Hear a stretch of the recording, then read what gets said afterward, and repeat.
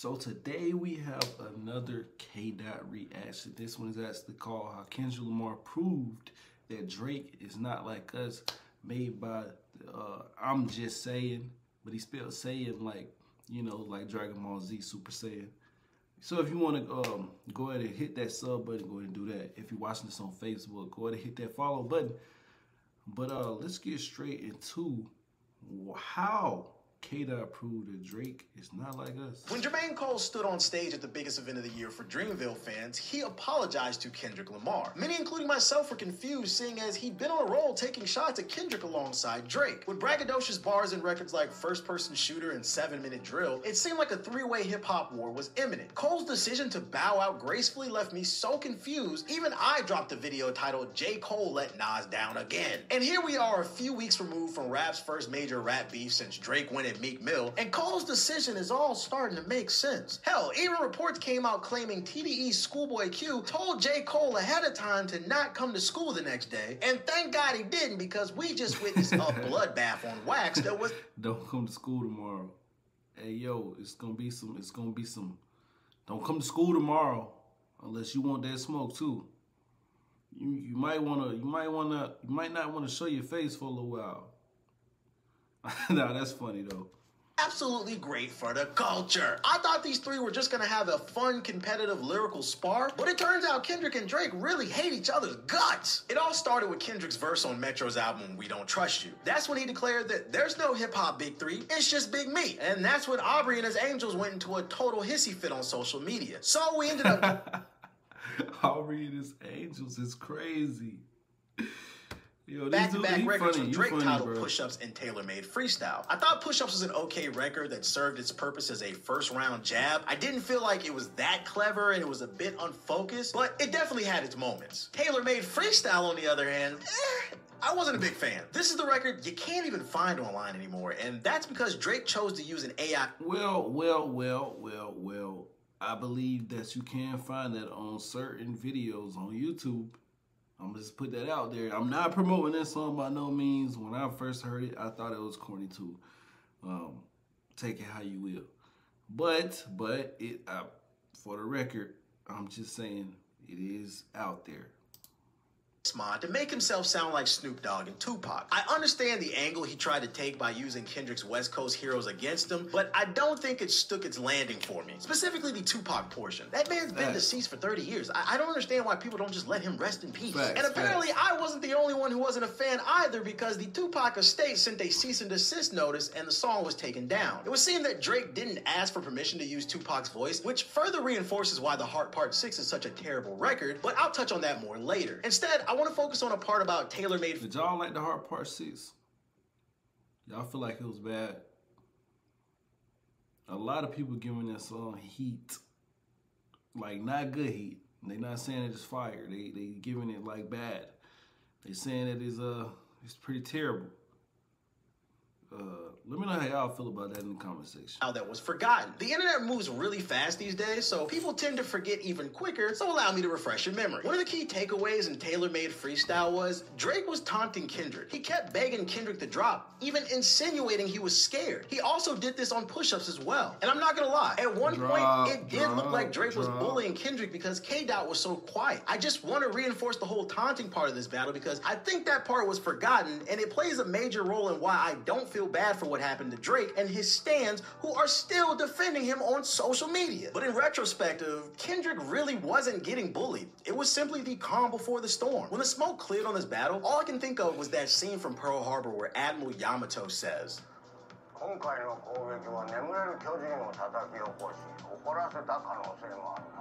I think one of the most unique things about this battle we've never seen before is the onslaught of records. Usually artists go back and forth in a battle, but Kendrick treated Drake like he was a fire who was gonna throw dirt on and just suffocate him. And it started with Euphoria, which upon first release, I liked it, but it also felt like a light jab similar to Push-Up.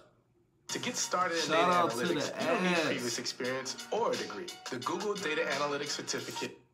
I would say at this point in the battle, I would give a slight edge to Kendrick, but Drake is far from out of the fight. That's how I felt when the song first dropped. Now that the battle's over, that song is aging like fine wine. Not only is it a banger, but Kendrick told Drake everything that was gonna happen, and he still let it happen. Then K-Dot followed up with 616 in LA. Now, that's funny, bro. The fact that that's actually facts, the further we progress, it's crazy. Like, everything that he said in that song is pretty much being fulfilled. Which is a play on Drake's Timestamp series. This song was just okay to me at first, but I think this one has really grown on me. That Al Green sample is great. It's essentially a 3-minute record saying, I don't want to do this, but I was chosen to slay the dragon. So let me say a prayer, kiss my wife and kids goodbye, as I wage war against a man that represents everything that I hate about modern hip-hop culture. This is another song that's aging like fine wine for me, and I've seen people complaining about this song not being available on Apple and Spotify. Now, I don't work for them. This is not an ad, but I will state, this is just another reason to own YouTube Premium. Upgrading to YouTube Premium is one of the best things that I've ever did. Not only do you... He's saying this in an ad, but, you know, this is promotion. This is promotion. I'm not, hey, listen, that's promotion for sure. Weird songs like 616 in LA. I'm just saying, wink, wink, wink. Anyways, this entire battle felt like the personification of pride before the fall. One side told the other, I am fully prepared to dissect you with the precision of a surgeon, and the other side was just trying to little bro the other and meme it up. And meme it up he did. Drake was all over Instagram hinting at the fact that a nuke was coming. And in my opinion, that is a big reason why he lost. In my opinion. You may not even feel like he lost, but in my opinion, he lost. And part of the reason is because he kept trolling. Drop, and then posting memes until Kendrick dropped. And after he dropped, immediately he dropped more memes. So instead of hopping in the booth, he hopped on Instagram.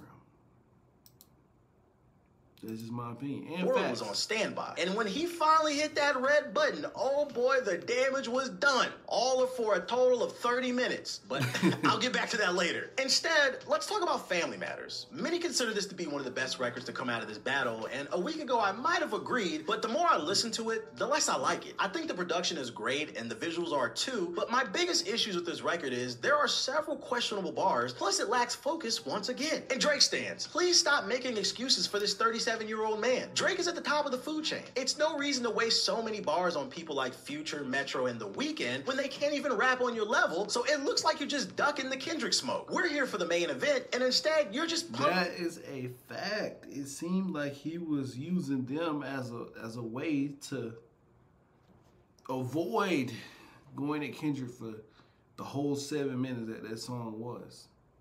It seemed that way. I'm not saying that's what he was doing, but that's what it still seemed like to this day. So, and that's part of the reason why he lost. Kendrick was going straight at him. He kept looking at them. At that point, when he dropped that, Kendrick had already dropped Euphoria, and nobody cared about that other stuff. He could have made separate songs. I'm not telling him what he can and cannot do, or what he shouldn't have done. But me personally, I would have went at them separately, because he got them out of the way with just 1 or 2 liners. And I'm not saying he beat them either. I'm just saying, like, he got them out of the way with 1 or 2 liners. Just like The Weeknd, they was saying 1 or 2 liners. So, you know, but he made a whole song. The whole middle part of Family Matter was going at them. And everybody was like, what are you doing, bro? We came here to see you go with Kendrick. So... down. I don't know who the boy had in his corner, but if I could have advised him, I would have told him focus on Kendrick. Because not only is he taking shots at everyone, but then he's dropping bars like Kendrick's always rapping like he's trying to free the slaves. I get where you're trying to go with that. He was trying to imply that Kendrick is not this savior that he presents himself to be, but it was a better way to word that. Also, another problem is Kendrick never presented himself to be that. He literally says on his album, I am not your savior. That is a fact. That's exactly what I thought when I heard that. I'm like, bro, did you even know who your opponent is? Do you even listen to him? Or are you just saying random stuff just to get a shock value type reaction? That's what it seemed like. which makes me question Drake as a hip-hop fan. Also, the line's just tacky. What's wrong with freeing all the slaves? If anything, it just reinforces the things Kendrick's been saying about Drake being a culture vulture. No sane African-American would ever tell another, why are you acting like you trying to free all the slaves? Then he dropped another bar that some would consider to be homophobic. He said in one verse, Weeknd's music's getting played in all the spots where boys got a little more pride. That's why all your friends dip into Atlanta paying just to find a tour guide. Now, me personally, I wasn't offended by this bar. But that moment I heard that bar, I paused the song and I said to my stream over at twitch.tv/TheBlackHokage, yeah, that's about nice promo. A lot more unnecessary enemies because it was just a stupid and unnecessary bar. It could be offensive to gay and straight people. Because if you're trying to say a straight male like me is gay for liking The Weeknd, I'm just gonna say that's stupid because I am a man who's gay. You like niggas, get that through your head. Drake also insinuated some things about Kendrick's character, such as he assaults his wife, but from my research, that's been disproven time and time again. There's even been reports that came out stating he made that up, as well as the Dave Free Kid stuff, simply because he didn't have anything on Kendrick. I don't know what's true. So the way I've been judging this battle to keep things fair is based on the music. Until someone has some real paperwork, I'm simply looking at who had better production, clip. And while the beef was going on, it was a lot of stuff being exposed by Drake. And a lot of stuff that Kendrick said has been proven true. I'm just throwing it out there. I'm just saying. Bars, schemes, metaphors, and themes. I think Family Matters is a solid Drake record. I just think it could have hit a bit harder if it didn't sound like your typical Drake record and there weren't so many questionable bars. Also, let's be real. It didn't help that Meet the Gram dropped 30 minutes after Family Matters. This is why. Shout out to the ads. I'm shopping on Amazon, and you should too. Don't spend another dime on Amazon until you watch this first. Watch this. I can show you how to get the sweetest deals online. Matters. Meet the Grams is an amazing song. I've never seen a diss record stomp out another one so quickly. That night was supposed to be Drake's night. I had only listened to Family Matters 2 times before Meet the Grams dropped, but suddenly Drake's song didn't matter. Everyone was rushing to hear Meet the Grams because we wanted to hear what Kendrick had to say. I've seen Drake stans say that that song sucks because nobody wants to replay it on streaming services or it doesn't bang in the club, but you have to understand, this is a rap battle. The goal... I agree with that. This is a rap battle, but that's cap. People bumping Meet the Grams. That's just a fact. And a lot more people, man. It's getting a lot of millions of streams daily. So record was to suck all of the air out of the room for Drake, and it did just that. I don't listen to Ether or No Vaseline regularly, but they're still great diss records. One thing this battle showed me is how casual a lot of rap fans are. I mean, we all knew it, but to actually see it is insane. I even saw Drake stand saying, but when are we gonna move past this? This is getting corny. Excuse you? If you're a fan of something, how can you get enough of it? This is the first time that we've seen Titans collide since Nas versus Jay-Z. I mean, Drake versus Meek Mill was just Drake punching down. Meek was never going to win that battle. I mean, rap fans agree Pusha T did body Drake, but Drake stans refused to accept that. Instead, they opt to make the corny argument about how he has the most album sales, even though Drake admitted he lost. It's not really much. Yeah, he got bodied. He got bodied. It's just that simple, bro. And then he got bodied again. It's just that simple. You can disagree. It is what it is. You know? I don't know if I can play this interview in there, but he basically the first battle of the Giants that we've seen in a while, so let people enjoy it. For some, this was their first major rap battle, and to be honest, I miss it. A part of me wishes either party dropped one more record because since the battle ended, social media has returned back to your typical gender wars podcast and shitty video game takes all over my timeline. That night Meet the Grams dropped was absolutely insane. That track gave me goosebumps the first time I heard it. Shout out to The Alchemist because the production sounded like something out of a horror movie. Some people didn't like the beat because it wasn't a club banger, and to those people I say, you totally missed the point. The purpose of that beat was to set a somber mood. The angle K-Dot took by sitting down and sunning each of Drake's family members was great. I've been talking about Drake being an emotionally stunted adult on this channel for some time, so Meet the Grams really resonated with me. This record felt like a dad was giving his son a well-deserved ass whooping and a stern talking. There's no way you can convince me the reverb on Kendrick's voice when he said you lied didn't make your skin crawl. There were tons of wild accusations. Bro, when I first heard that song, it was crazy. I should have did a reaction to it because it was wild that night. Everybody was listening to Family Matters. Then the pianos come in. doom. And like, man, what are we about to hear? What are we about to listen to? And then the first word he says is Dear Adonis. It's like, oh my goodness. I see what we're doing here. And he went in. Well, such as Kendrick insinuating Drake is running some type of sex trafficking operation, and Drake's kids were surrounded by pedos. And oh boy, if this that's crazy in itself. Comes to light and it turns out to be true, that's horrible and we need to pack up Drake. But for now, there's not enough hard evidence on that. So instead, I'm strictly judging the song for the creative angle he took, the production, and the delivery. This did not sound like a typical Kendrick record. So to me, he scores points for the creativity and the versatility. Now, in regards to not being enough evidence, I'm talking about the sex ring stuff with the Tinder app. By the way, that was wild in itself. They be streamlining victims in their home and calling them a Tinder. Then leak videos of themselves to further push their agenda. And then Drake said in Family Matters, there's only Big D in this video proof. If y'all don't believe it was a leak, even if it wasn't a leak, Kendrick was playing chess and he was like 20 step moves ahead. Think what you want to think. Actions with young women on record, and Baca, aka Drake's right-hand man, he's looking crazy too. Drake's been shouting out Baca for years, and just in case you needed a reminder, I may declare it a holiday. Whoa. We can't play that. We can't play that, homie.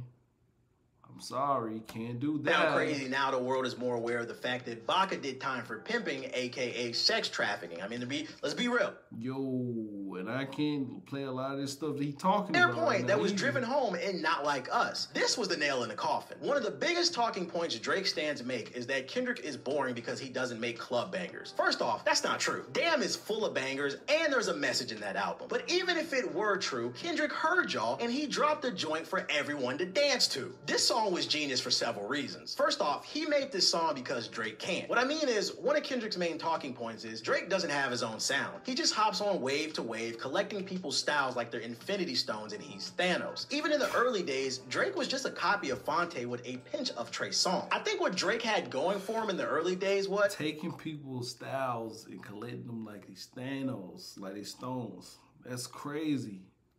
Y'all agree with that? He was vulnerable and he had relatable. Y'all think that that's what Drake's whole plan is? You can't say it's not to a certain extent because he definitely hop on waves heavily. He's been called out a bunch too for that. Oceans and worldview allowed both men and women. Shout out to the ads. Eve Online on Mac immerses you in a universe with thousands of women to enjoy his music because it was very down to earth. It was that moment he started acting like some type of mob boss is when he started to lose the people. Kendrick doesn't have to do all that. Not Like Us is him essentially saying, I'm from the West Coast, this is what we do, and oh, I can do a club record better than you. I just don't care to do club records all the time because, well, I have other things I want to talk about. I am genuinely shocked the most quotable meme bars came from the Kendrick songs. I expected nothing but triple entendres and metaphors. Like, this man gave us, what is it, the braids? And shoo! And you can't forget A minor, and that's just a few. I could keep going. Half of Not Like Us is basically just calling Drake a pedo. Okay.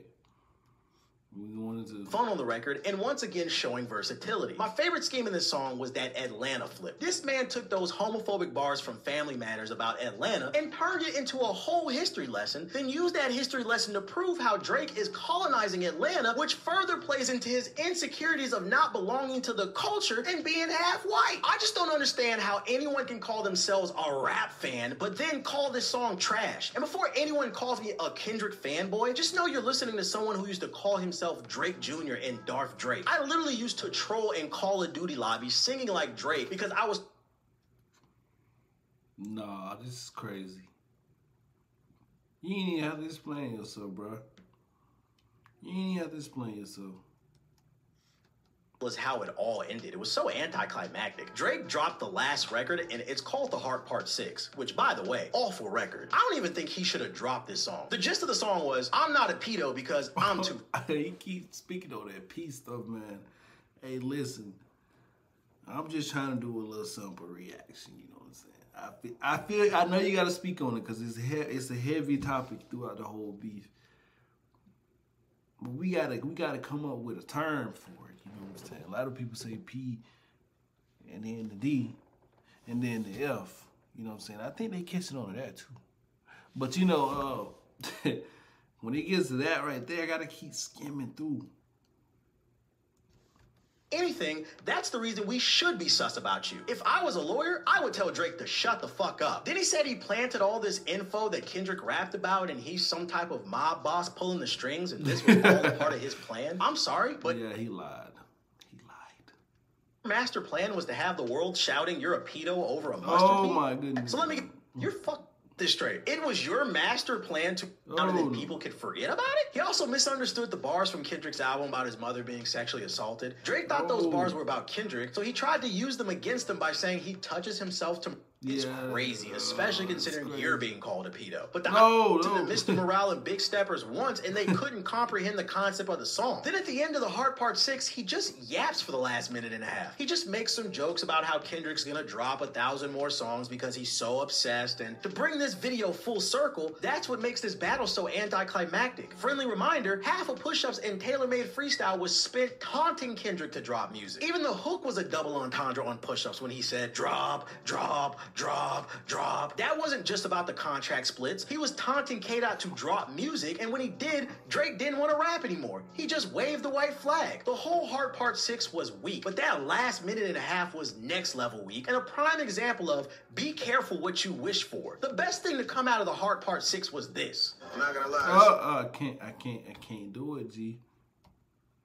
But I know what he's referencing.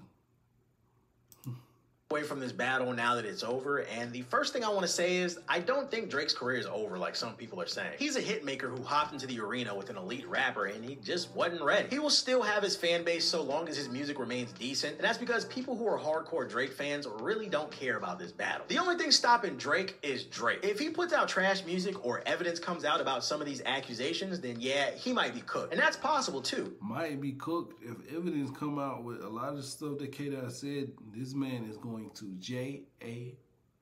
Well, you know the rest. You know how to spell. His music's been on the decline, in my opinion. Plus, there's someone on Twitter named Ebony Prince 2K24, and he's been acting. All right, I don't even want to talk about Ebony Prince, man. Is that what we're talking about?